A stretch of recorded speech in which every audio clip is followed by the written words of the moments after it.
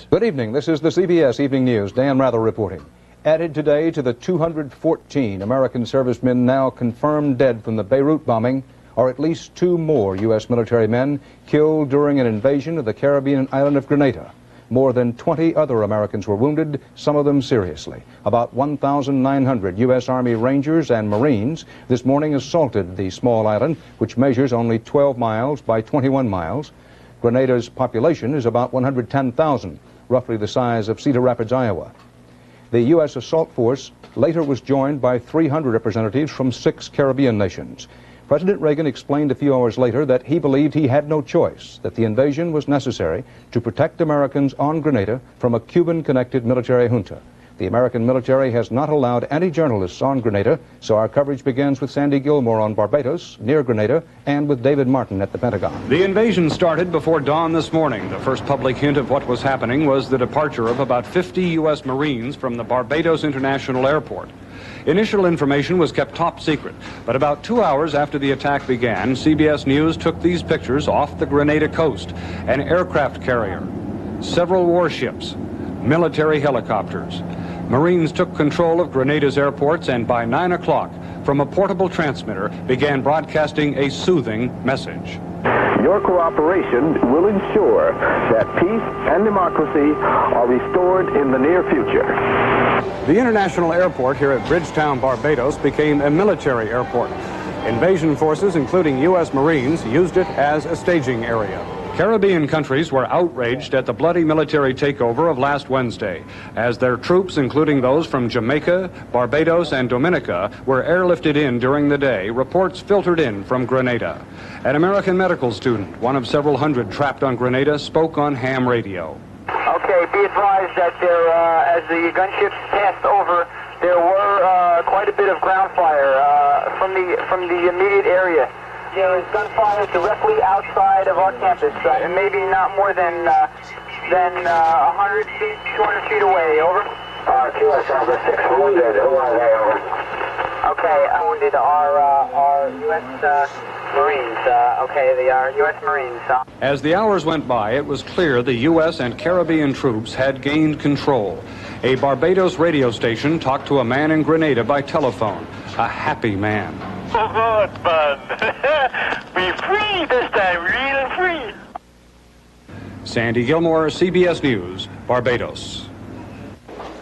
It was a classic pre-dawn strike. At 5:30 this morning, Army Rangers and Marine assault troops, 1,900 in all, seized the island's only 2 airfields. The Marines went into Pearls Airport by helicopter from amphibious ships offshore. The Rangers took Salinas Airport, some of them parachuting in to remove obstacles from the runway so airplanes could land with the rest of the invasion force. Psychological warfare teams set up radio transmitters and began calling on the defenders to lay down their arms, but some of them didn't. At one point, American planes came under fire from Soviet-made anti-aircraft batteries, but were quickly silenced by Air Force C-130 gunships. At least 1 U.S. helicopter was forced down, although it is not clear whether by fire or mechanical difficulty. On the ground, American soldiers came under small arms fire, some of it coming from Cubans. There are 500 Cuban construction workers lengthening the runway at Salinas, and a much smaller number of Cuban military advisors at a nearby training camp for the tiny 1,200-man Grenadan army. Between 2,000 and 5,000 members of the island militia were called up over the weekend as invasion fears mounted. Once the American Rangers took the airfield, they moved to secure the nearby campus of St. George's Medical School, home of roughly half the 1,000 Americans on the island. So far, U.S. officials say, no Americans have been evacuated. But U.S. forces have more to do than just protect American citizens. They are there, in the words of a Pentagon briefer, to quote-unquote neutralize the Grenadan armed forces, preferably by peaceful surrender, by force of arms if necessary. Reinforcements for the Marines are waiting offshore on the carrier Guam, along with air cover from the aircraft carrier Independence. Additional Army troops would come from bases in the southern U.S. U.S. officials insist American troops will leave Grenada in a matter of days, as soon as a caretaker government can assume control. But first, Pentagon officials say all pockets of resistance must be cleared out. That could take time, and more importantly, it could cost lives. David Martin, CBS News, the Pentagon. In addition to at least 2 U.S. servicemen killed in the invasion of Grenada, 14 Cubans were reported killed. It is not known how many Cubans may have been wounded. There are no reports of any civilians killed or wounded, either from Grenada or the United States, nor are there any reports of any Soviet casualties. The genesis of today's invasion was last Wednesday. Grenada's Marxist Prime Minister Maurice Bishop had been under house arrest by more hardline Marxist military leaders. Thousands of Bishop's supporters freed him and then escorted him to the center of the capital, St. George's. There, soldiers commanded by Cuban-trained General Hudson Austin shot and killed Bishop and several of his cabinet ministers. A 16-man military council was established with Austin as the leader. Bob Simon now takes a look at the argument for the strategic importance of Grenada to the United States. The Grenadans said their new all-weather night-and-day airport with its 10,000-foot runway built by Cubans was for jumbo jets carrying tourists. Washington said, nonsense.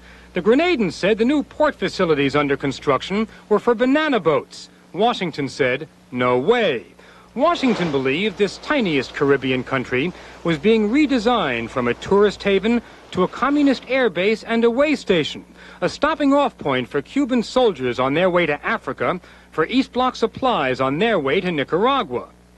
Why do it now? Well, last week's coup provided confusion and chaos, ideal cover for a counter-coup.